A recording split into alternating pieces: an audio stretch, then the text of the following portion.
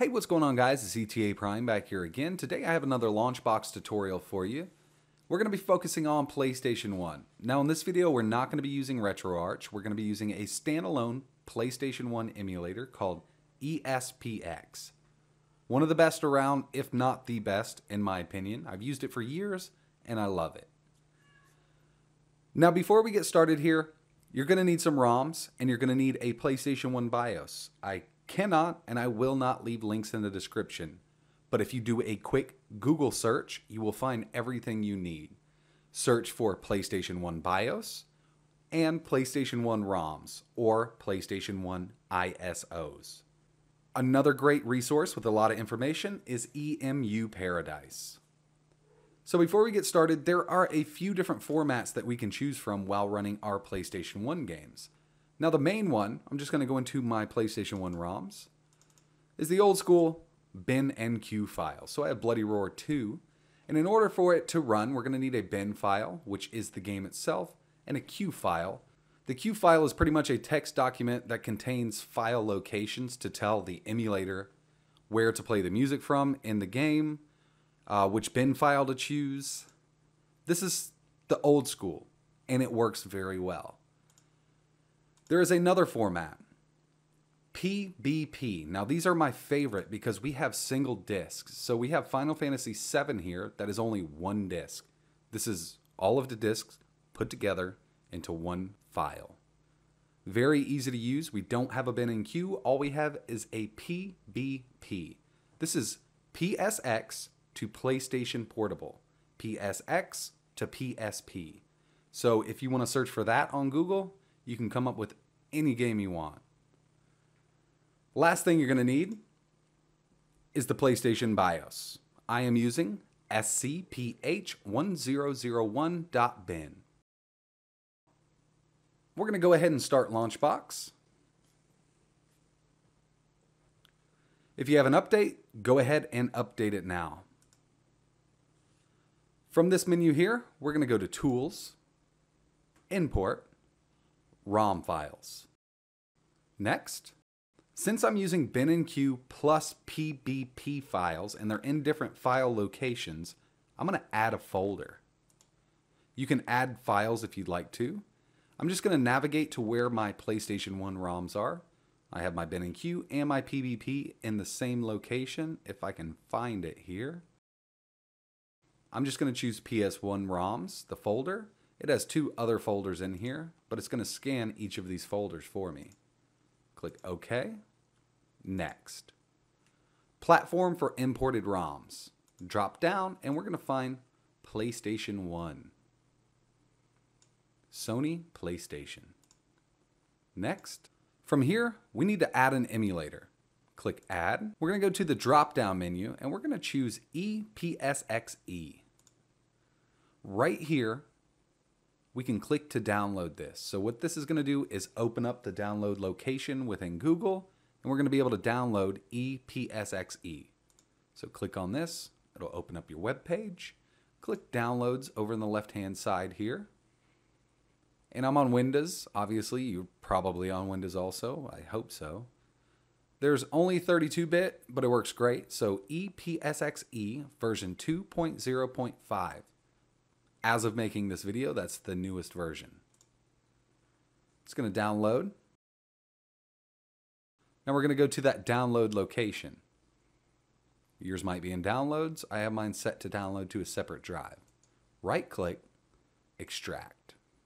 Now I recommend taking your ePSXe folder, this contains your emulator, and putting it somewhere that's easily accessible. I'm going to put mine in Documents. I'm going to go into Documents here, and I'm just going to drop it in my emulators folder.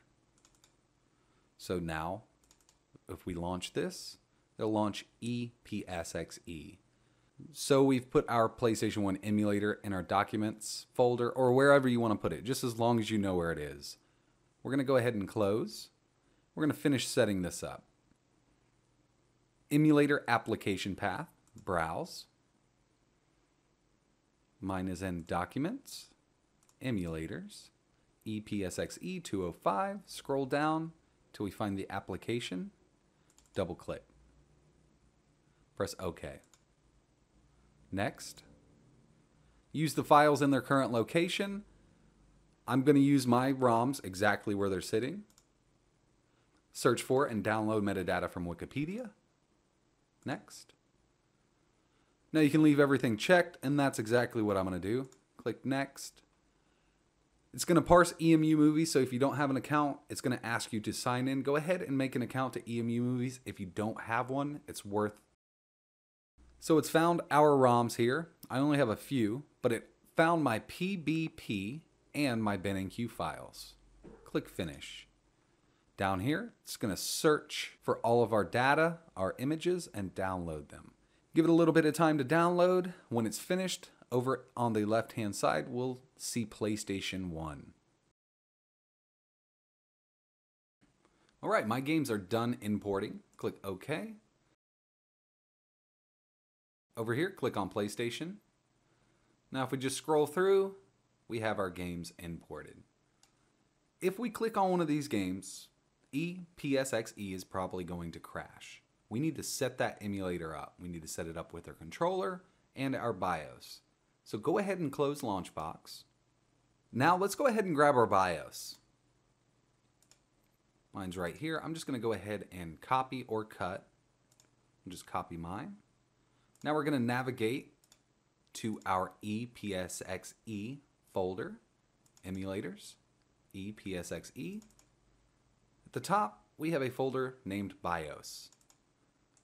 Go ahead and paste your BIOS in here.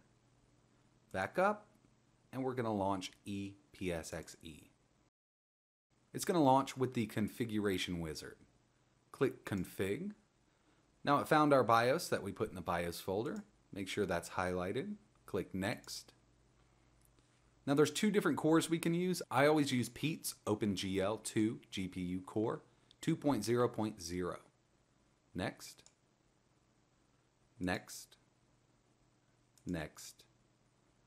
We can set our controller up from here. Let's go ahead and do that. Controller 1.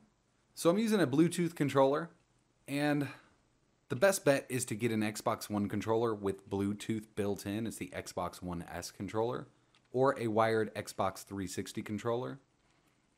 Now, the only reason I say that is if I click on my L2 button here, and I try to press L2 on this Bluetooth controller, it won't show up. Something's up with the controller. I do not know what it is. So I'm going to skip my L2 and my R2 so I don't have to reconfigure a controller. Very self-explanatory. Click on what you want, press it on your controller, set your controller up.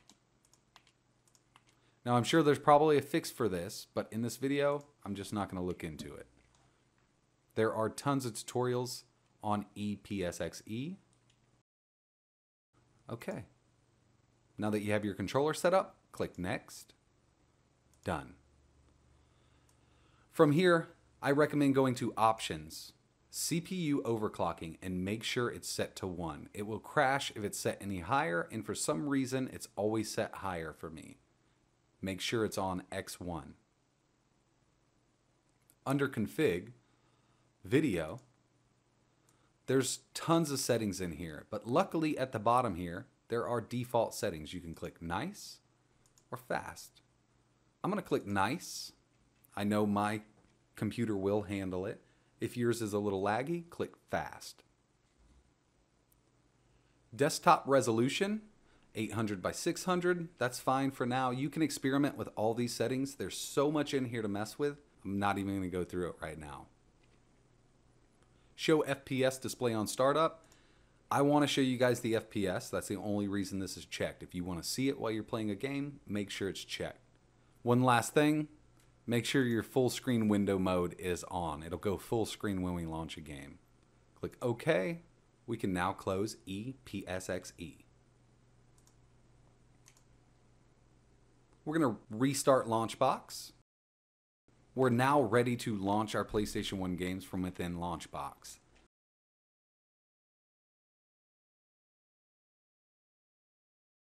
My FPS is listed up at the top left-hand corner. As you can see, you can stretch this screen out, but the original PlayStation was meant to be played at 4.3 aspect ratio.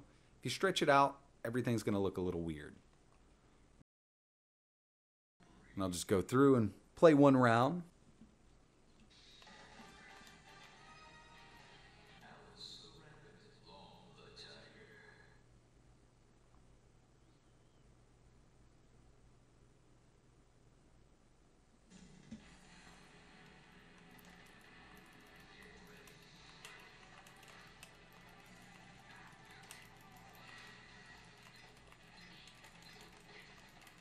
There's VSync options, resolution options within the ePSXe emulator. So go ahead and experiment. Like I said, there's just so many settings to go over.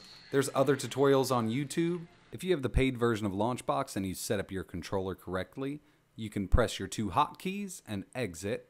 If not, press escape on your keyboard. It will close the PlayStation emulator and bring us back here. I'm just going to launch one more game, Tekken 3.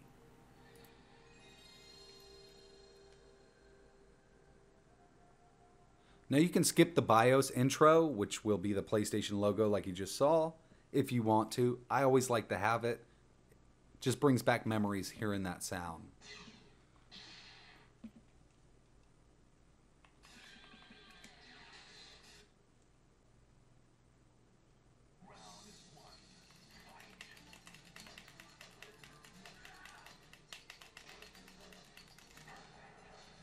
So yeah, press escape on your keyboard or your 2 hotkeys if you have the paid version.